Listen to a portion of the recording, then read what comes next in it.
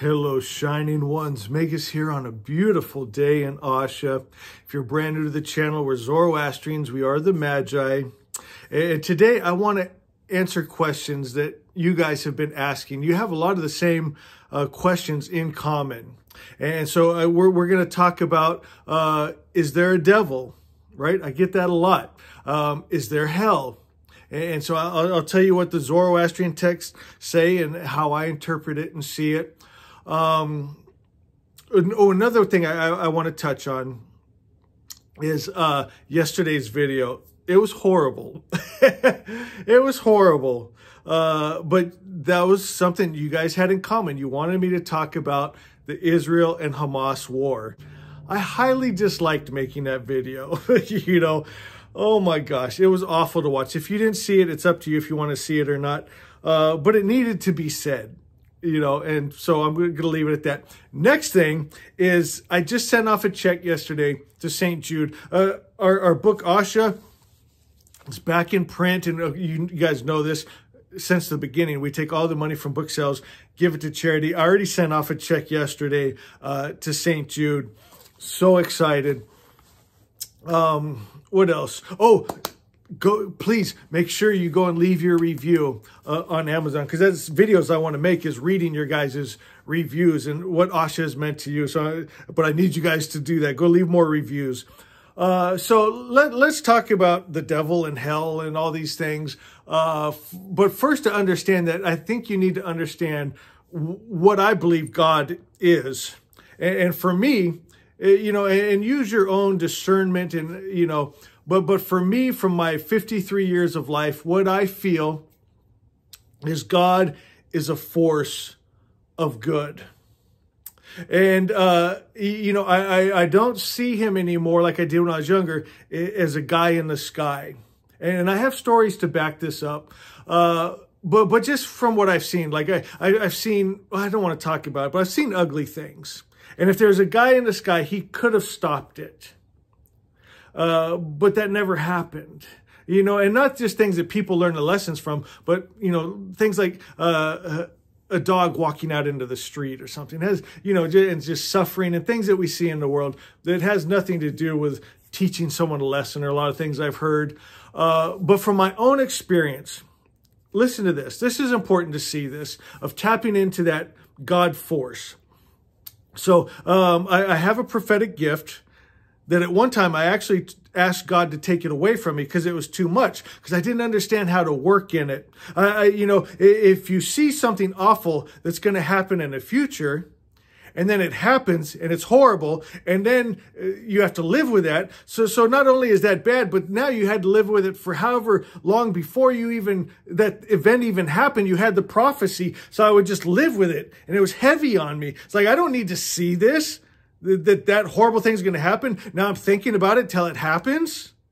But I didn't understand. You can change it, my friends. And oh my God, there's so much we could tap into this.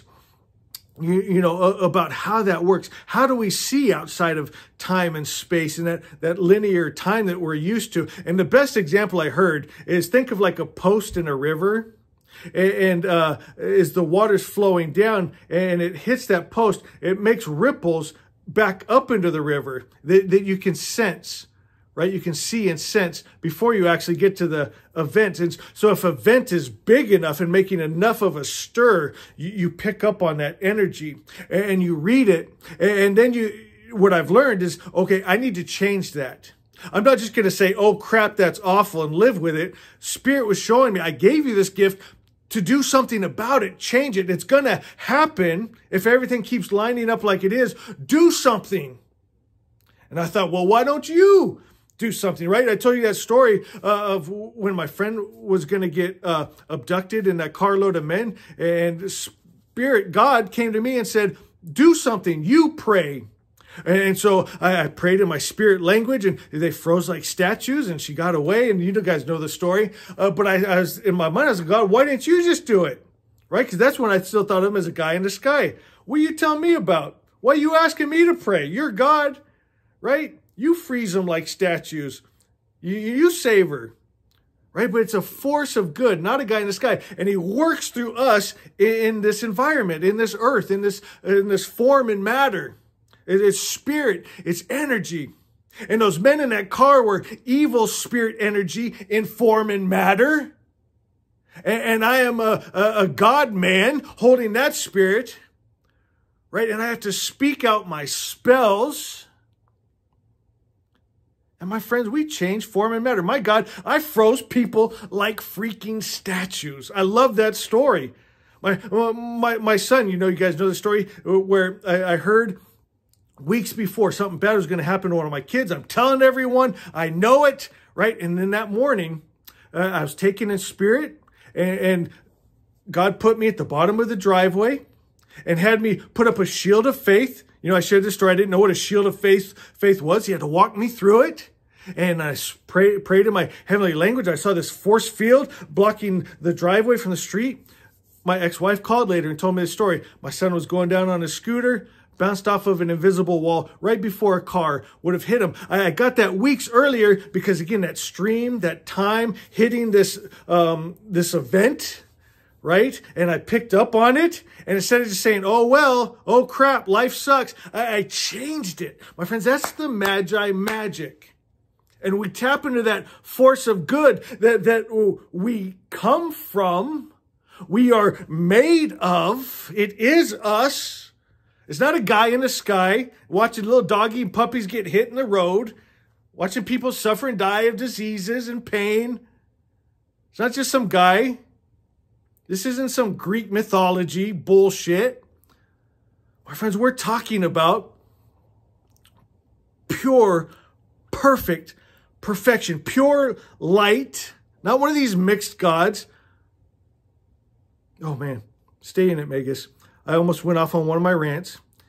We're talking about the true God, that is pure light, that darkness cannot enter, that pure love, that all that death and suffering, it can't live in if we will embody it. But we've come into a habit of embodying those evil spirits.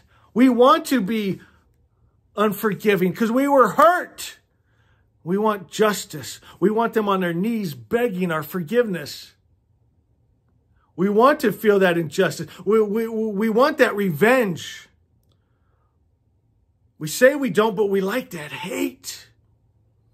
Sometimes it's the only thing that gets our foot in front of the other foot moving every day. What they did to me gives me strength.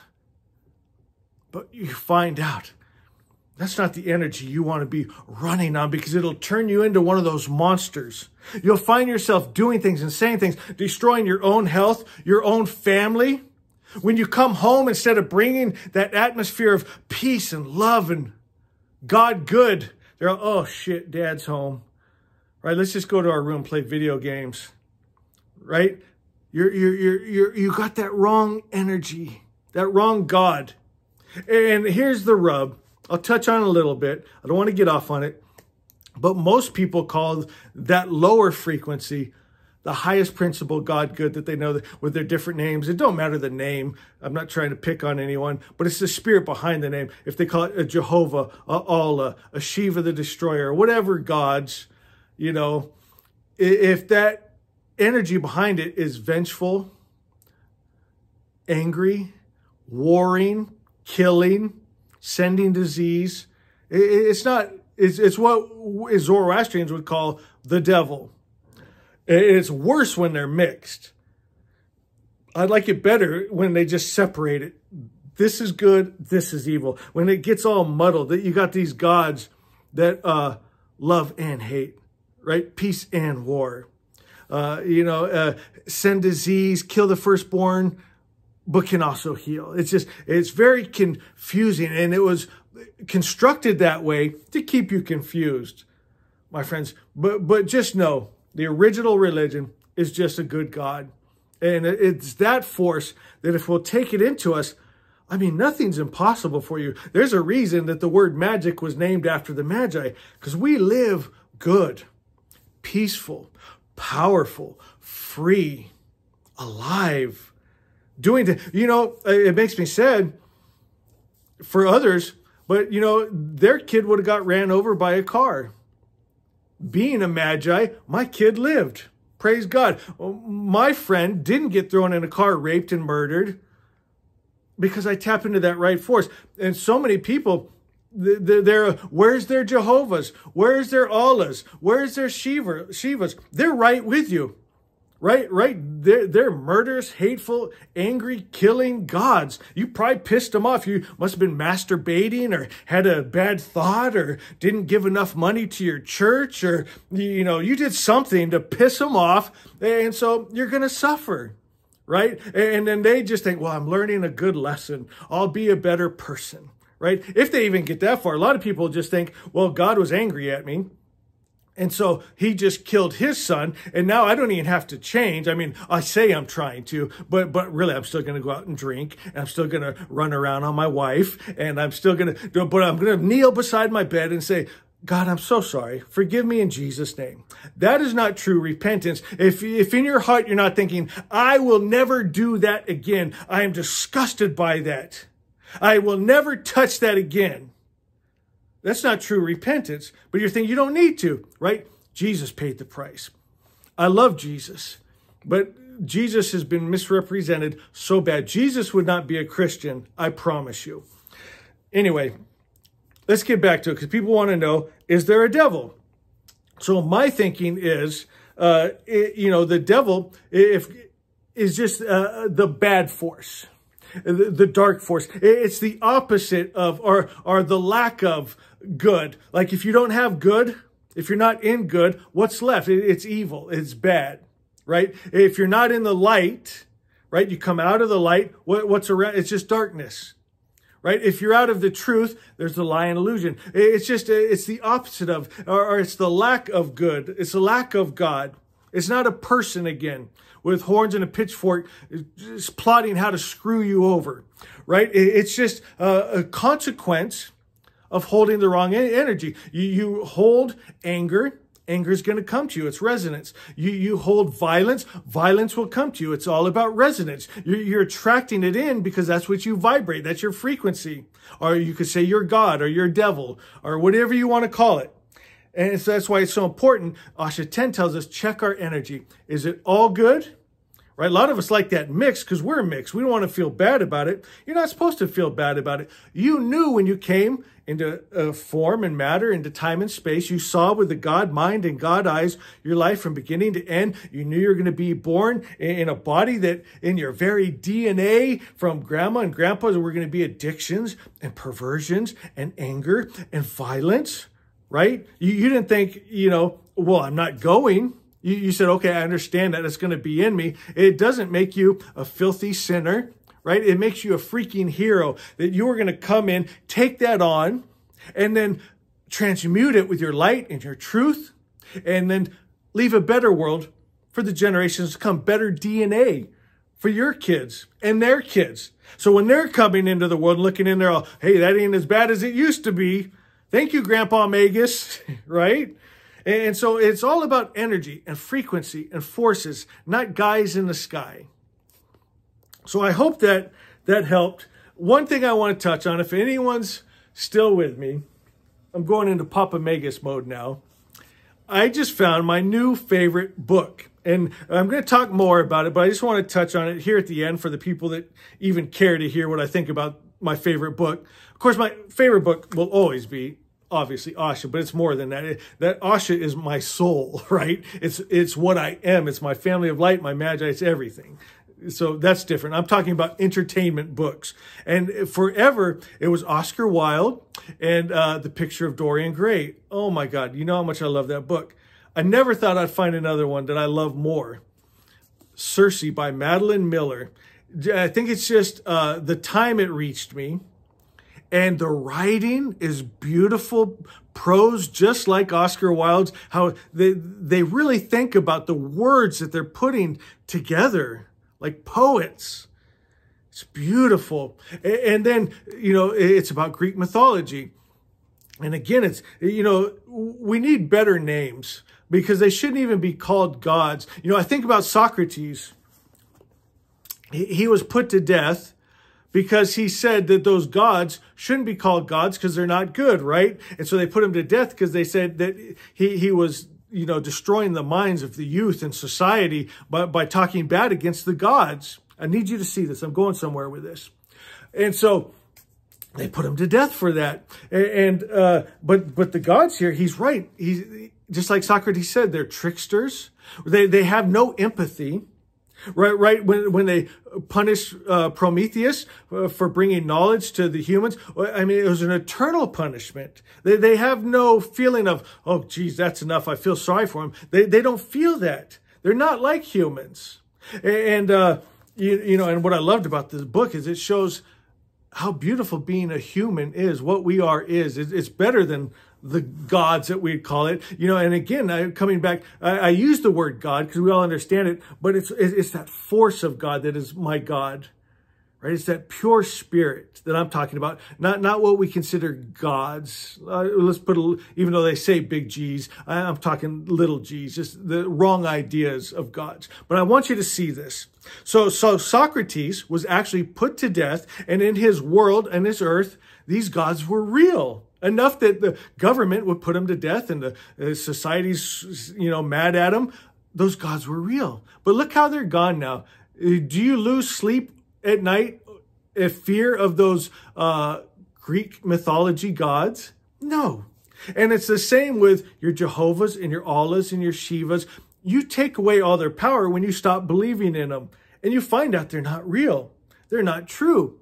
The truth is all good. And if you look for spirit instead of names and stories, but you'll go inside to that divine spark, that Fravashi, that soul inside of you, you can attune to where you came from and who you truly are, that all good God, that all good spirit. And you'll know it. It's just good. And you have to be honest with yourself. What God do you hold, no matter what name you call it? Is it all good? Is it all bad? Is it mixed? Your life will reflect it, and the consciousness you take to the next world will reflect it. I'm going to read Asha 10 one more time, just that last paragraph, because I think it's important.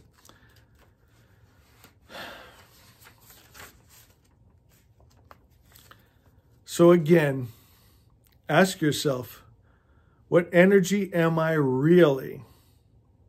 What vibration, feeling, frequency, God do I hold? That's what will manifest in your world. That's the consciousness you will take to the next world. So find God, the highest principle of good, now. Don't wait, guys. Forgive who you need to forgive. Love who you need to love. Let that transmutation take place first in you. Then you'll see it in the world. Be love, be peace, be joy. Now, today is the day of salvation. Envelop yourself in God's idea. I am love. I am life. I am peace. I am joy. I am one with God, and evil cannot enter me, right? That darkness cannot come into my light. That evil cannot come into my good. That hate, fear, greed, violence cannot enter this atmosphere, this temple. Live consciously. Good thoughts, good words, and good deeds. I love you guys. Be blessed, and we'll see you next time.